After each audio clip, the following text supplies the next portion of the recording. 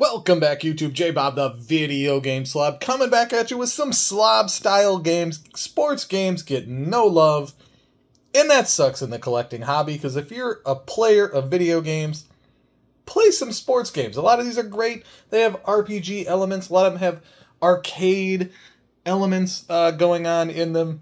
And some of the iconography is just a lot of fun. But they're also just dirt cheap. So yeah, I was down at the local video game store today, trading in a comic to a buddy of mine who is a big Sergio Aragones fan. It was a Mad magazine that had this really cool map in it. And so he had a trade-in that had a bunch of sports games with it. And I collect everything. I enjoy playing sports games a lot. You know, usually I just check them out from the library as soon as they come out. That way I can play the new ones for free. But, you know, just wait for him to put these out on the clearance rack for 50 cents.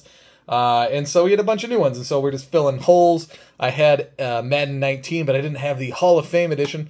There are so many stupid GOAT editions, Hall of Fame editions of Maddens, that it's always kind of fun to grab those for 50 cents.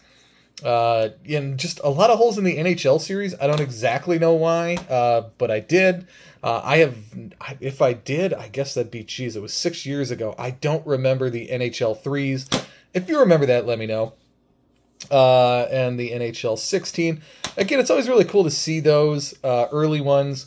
If you're not aware, the Madden NFL 25, now not the 25 that just came out because it's Madden 25, but the NFL Madden that was 14, that was the 25th anniversary, so they named it Madden 25, is very valuable. We just looked it up today because we had a copy come in.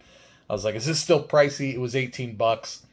So be on the lookout for that. If you're not already on the lookout, Madden NFL 25 for the Xbox One and PS4. Not the new one, the old one, worth a good amount of money. And the same with this one. MLB The Show 16, not worth diddly crap on the PS4, but worth like 10 bucks, I think it was, or something like that, on the PS3, because that's going to be a very late release on the PS3, and it's got foil, and, you know, I'm a 90s kid. I love shiny, shiny. So there you go. Not everything has to be picking up a bunch of RPGs. Not every day is me spending $500 on, you know, new video games for Black Friday and that kind of thing. Yeah, although the $30 Zeldas on, you know, Walmart's Black Friday did get to me. We'll get those as they come in the mail. I'm sure the mail's going to be uber slow. We've had good sales coming in. As part of that $160 collection, I think I never got it in because I listed it, but was Ernest, a movie on Blu-ray. It's a Halloween Ernest movie. That sold today for 60 bucks. And then I did sell that stand mixer for $80. You know, so figure out fees and shipping. So $110 back already out of that $160 deal. So those are the ones off the top of my head. But good sales coming in. Again, what is that? $140 in raw, I don't know, sales value today after you get off work. So not bad. Anyways, 3 minutes. I don't think we need to go 3 minutes or longer on sports games. That's what J-Bob, the video game slob, is buying, collecting, and selling today. We'll talk to you real soon, YouTube.